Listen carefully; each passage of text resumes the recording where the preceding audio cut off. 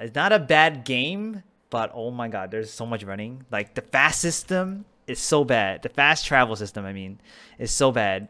Like in the settlement, if you want to recall to an inn, you can only you have to check in first, and then when you check in, you only get one inn you can recall to. Like if I want to go up from like First Light to Windshard or whatever, it's not free, right? I can't recall to that inn because even though I checked it in already over there, I made my new checkpoint where I am in First Light.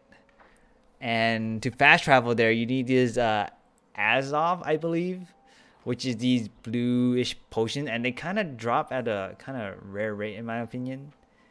And from traveling one place to another place is pricey unless you have the faction discount.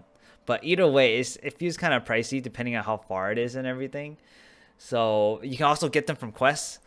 So it's not too bad, but yo, the cost seems pretty high in my opinion. They should just remove the cooldown for that recall to inn, because that thing is freaking 1 hour long cooldown. That's hella long. They should just remove it, just not have it there. Because I mean, you can only recall to one place at a time. One place. So if you want to go into a different territory, you actually got to get there first and then do it, right? So you can only, and besides, you can only fast travel to there from one place to another. Well, recall to inn is free anywhere. You can do that anywhere. But if you want to fast travel, you actually have to be like at a settlement or a watchtower or a fast travel tower or something like that, or like a fort.